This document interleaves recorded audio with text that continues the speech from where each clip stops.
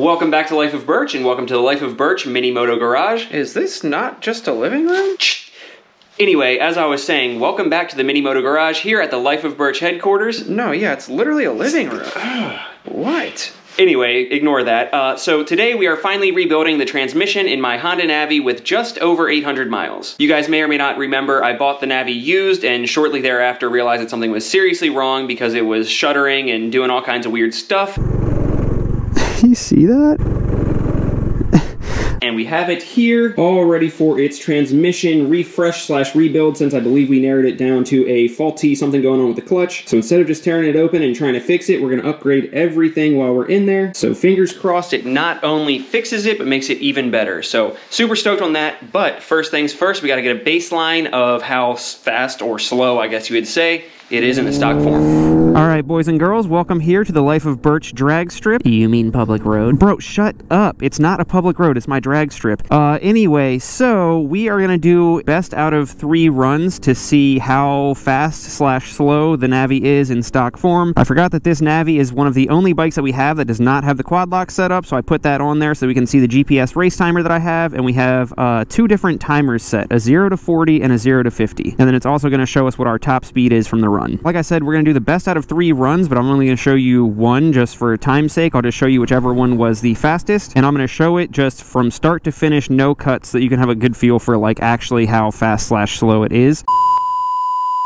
Alright, welcome back to the living room, garage. That was quite the abysmal speed run, probably the slowest speed run in history, and the weird thing is it just progressively got worse and worse. So the fastest run that you guys saw was actually the first run, which was an 11.1 second 0 to 40 and a 34.8 second 0 to 50. That was also the run where we got the highest speed out of all the other runs, and it was actually on the way back, like looping back to the starting point, we got up to 52 miles per hour. But then after that, for some reason, everything just got slower and slower. Run number 2 was 11.2 0 to 40, so 0.1 second slower, not that big of a difference, but then 0 to 50 was 74.9 seconds. And I'm sure you're wondering, why is that more than double the 0 to 50 time of the first run? And that's because for some reason the Navi didn't even have enough juice to get up to 50 before we hit the slight uphill part that slowed us down. So it didn't actually get up to 50 on the second run until the big downhill portion, which was almost at the end. And then run number 3 was even worse. We had an 11.4 0 to 40 and 75.2 0 to 50. So I don't know, I mean, it progressively got slower. The 0 to 40 was only by 0.2, 0.3 of a second, but the 0 to 50, it's just weird that after the first run, it just couldn't even get up to 50 until we hit the second huge downhill portion. So I don't know if something in the transmission is getting warm enough that it's just not holding as tight or what, but that's not great. But either way, we got our baseline done. We got the Navi in here to finally get some work started. And I guess first things first, we just got to get this thing taken apart.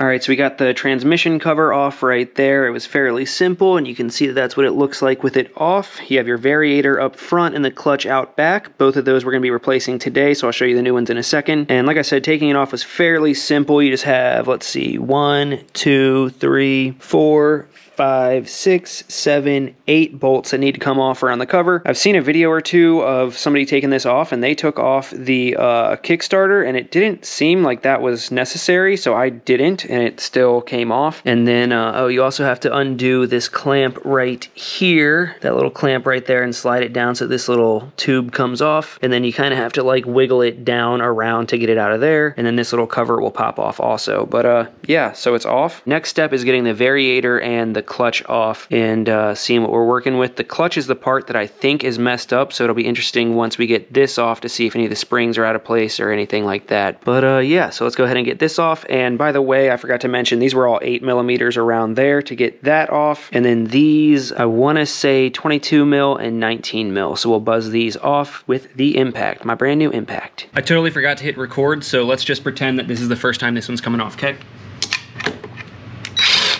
Wow, so easy.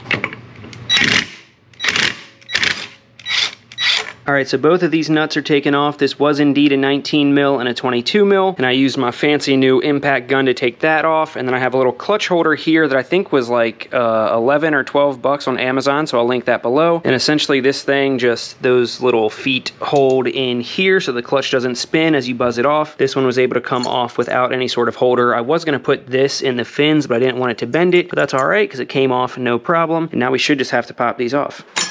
Yep. So that's the bell housing off, and then we have one more nut or whatever left here to take off the clutch itself.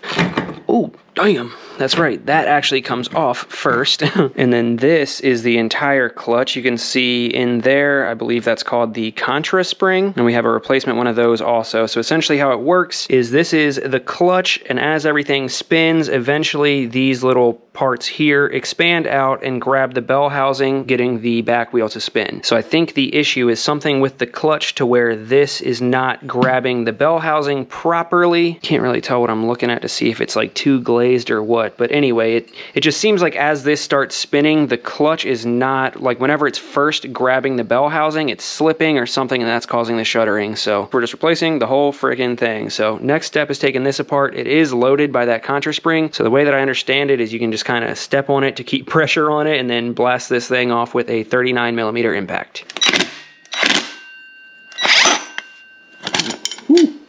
That was easy. You can see how it kind of came apart with that spring there, but yeah, that's what we're looking at here. And so far, I don't see any of the springs out of place, so still not sure why it's been acting like that. Anybody who knows more than I do, maybe comment and let me know whether or not the clutch pads or whatever they're considered here look like they're glazed or what. And yeah, everything, well, we still gotta, I lied, still gotta take this off. All right, let me turn the light on for you so you guys can see better, and then we're gonna pull this off. This is the last part of the variator. That comes off and it has that plate right there that you got to hold in place. And then inside there, you got the stock roller weights and then the stock sliders right there, both of which are going to be replaced. We got some much lighter rollers, which should help with acceleration. Oh yeah, and then that sleeve there. So that is everything all taken apart. Once again, we got the clutch there, variator there, that's the belt, that's the clutch bell housing, and that's part of the variator also. Now let's check out what we're replacing it with. So we got here the NCY upgraded clutch and bell housing. You can see that the bell housing is machined away, so it's much lighter than the stock one, and it's also designed to grab much better. And then here you got the upgraded fancy NCY clutch right there. They do make ones, I forget if NCY does, but there are companies that make ones that are adjustable to where you can adjust how tight the springs are, so you can adjust when it grabs. But I really don't know much about scooters and friggin' CVT stuff, so I figured I'd just keep it as simple as possible while still upgrading it. But you can see this looks so much nicer, and just touching this I can tell that it's much coarser than the other one, so maybe that was the issue, is that the other clutch was glazed. But either way, this should be a real good improvement over stock. And then to go with that, over here we have the Malossi Variator. Malossi, I forget how it's pronounced, but you got that thing right there that holds in the roller weights that I was talking about, so you got a new replacement for that. And then right there you have the plate that covers it and the sliders right there. And then somewhere in here, yeah, under there, it's hard to see, but you got the rollers there. Those are lighter rollers that come with it, kind of pre-designed to just get the best results out of the Navi possible. Both of these things should improve not only the acceleration, but also the top speed. And then you can tune it as you go and get different weight rollers depending on if you want a higher speed, more acceleration, whatever. So this is kind of just the starting point. If you want to tune further, you can go from there, but I'm just concerned about getting this thing running properly. So it also comes with these 2 bolts right there that I guess you got to use when you use this new plate, just so that it clears everything with within the transmission case. And then that is the new contra spring in there that'll hold everything together. And not only that, but Scooter Swap Shop over here sent some stickers with it, and apparently a starburst also, which is freaking awesome. I will eat that later if Nina doesn't get to it first. So Scooter Swap Shop has been awesome. Customer service has been great. I reached out to them kind of telling them what was going on, and they led me in the right direction with all this. So I'll link it below, and you also get 5% off with the discount code below if you want to try this yourself, and actually 5% off anything from Scooter Swap Shop with the code below. All right, so since I still have the 39 mil put on the impact, we'll start with the clutch. So we'll take the spring off, but all of this right here gets reused. We'll need the spring out of here, and then we reuse this collar, I believe. So that just slides in like that, and then the new clutch is gonna go right over like that. We'll hold that down with our feet and put that over and screw it down, or at least start it screwing down. And then once it's held in place, we can zip it down. All right, so that is on there. Then we'll take this stuff and set it aside so it doesn't confuse me, all the stock stuff. Then we'll set all that aside and come back to it after the Variator. All right, so then we got all the new Malossi Variator stuff here, and it's just going to replace the stock pieces that we took off here. So you can see this piece replaces that, and you're just gonna take the new sliders and slide them in just like so. And you can see there's a wider face there, and then one that doesn't have that extra little fin, and the wider part is gonna face out like that. And then you got that side, and you're gonna take all the rollers and put them in place like so. There we go. So you can see this is the new setup compared to the old setup right there. Pretty much just got to make them look the same, but this one is going to perform better because the rollers are lighter. All right, so let's set the stock crap to the side, and then it's time to start getting everything buttoned back up. Okay, so for the Variator, you're going to take that and then slide that plate back over it like so, and then make sure you hold onto that as you slide it on so everything stays in place, and make sure that little shim goes all the way in as far as it can. Then you're going to take the clutch and put the bell housing over that and put the belt through that little groove right there, and then slide that back over this spindle, making sure to keep that in the groove, and then getting that over that. Then we'll take that washer and put it on and thread that on to hold the clutch in place. And it's looking good already. Then we got these two pieces that we pulled off from the front earlier, and those will go right back on, followed by this little thing, the washer, and then the nut. And then we just gotta buzz these guys back down.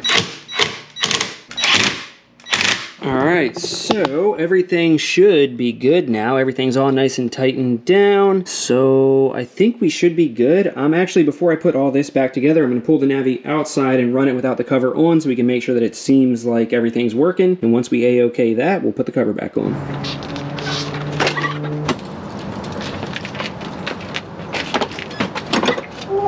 Started slipping. Alright, so here you can see it all nice and set up. Hopefully you can see it better than you could inside. I'm working with terrible lighting, so I keep having to turn this light on and off. But yeah, moment of truth, start it up and see if it seems like it's working.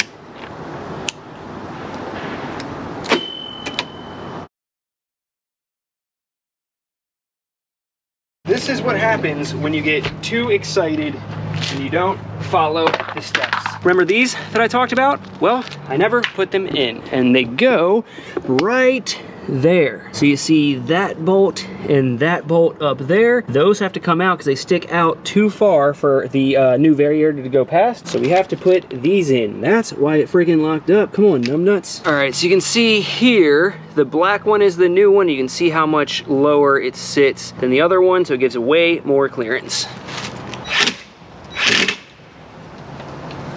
Okay, that should be what we needed. Let's try it again.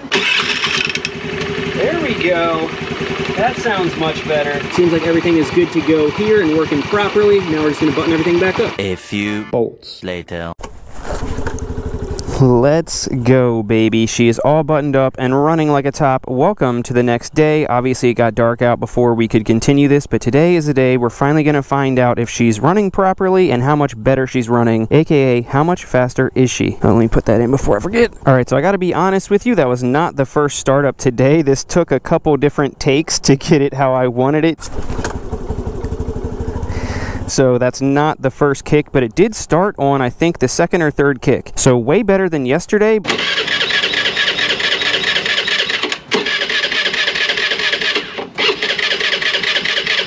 But I can't say for sure whether that's just because it was already running yesterday or if it's because of the upgrades that we did. But either way, I'm stoked to see it start up so easily, and hopefully that means she's going to run just as well. All right, let's get to the racetrack. Public road. Dude, shut up. Test and Tune Birch was apparently too excited about all the improvements made by the new upgrades to get any cohesive thoughts out for the rest of filming, so VoiceOver Birch is here to talk you through how incredible these upgrades really are as we watch the best run put down by the new and improved Navi. Not only did this totally fix the shaking and shuddering that the Navi had before, confirming my suspicions of a messed up clutch, but it also increased the 0 to 40 time by an average of 1 full second and increased the top speed by 8%. The only trade-off was a slightly decreased 0 to 50 time, meaning that while the new upgrades greatly improve power and responsiveness down low, they do sacrifice a bit of oomph from 40 miles per hour and up. But with that said, oomph up top or not, given a nice downhill straightaway, the Navi now hits a top speed that's 4 miles per hour higher than we got in stock form, which I was definitely pleasantly surprised to see. I'll put up all the official numbers here for comparison's sake, and you'll notice that while the Navi in stock form kept performing worse and worse on each test run, it actually performed better and better on each test run with the new upgrades, aside from the first run's winning 9.9 seconds 0 to 40, which beat out the stock Navi's best 0 to 40 by a blistering 1.2 seconds. You'll also see that excluding the random 34.8 second outlier where the stock Navi must have had some sort of a tailwind and managed to hit 50 before the uphill stretch of road, the stock Navi only bested the upgraded Navi's 0 to 50 by 0.7 seconds, which is a price I'm definitely willing to pay for the increased power down low and improved 56 mile per hour top speed. But numbers aside, these upgrades have honestly made this Navi feel like a totally different bike. I'm not sure why it needed a new clutch with only about 800 miles on it, but I'm glad that it did because this CVT rebuild made the Navi so much more enjoyable. You can really feel the increased power down low, which makes getting around town much more fun and gives me much more confidence when pulling out into traffic. Even though the 0 to 50 times show a decrease in power up top, I don't think it's actually that noticeable, and it'll still hold 45 uphill with ease. At the end of the day, the decreased oomph up top didn't take away any rideability or fun, but the increased power down low added to both the rideability and fun of the bike, which makes this a total win in my eyes. Long story short, if you have a Navi and you don't do this upgrade, you're an idiot. So don't be an idiot, go to scooterswapshop.com, get yourself a CVT upgrade for your Navi, and use code BIRCH for 5% off everything on the site while you're at it. Once again, links to all the parts that I installed and any specialty tools like the clutch holder will be listed in the description below. As always, shout out to the Patreon members for supporting me and keeping me rolling through winter, and I'll catch you on the next one. Love you guys. Peace. Oh, so basic. Hope you play this. Damn, I prayed it. Nice song, and I became this. Oh, souls fake it. Paid those placements. Fuck shit. And I'm still waiting on the brighter day. It's been a minute, been rough many times more. And I'm kicking rocks to a sky of gray. Praying hard, talk to me before I'm done for.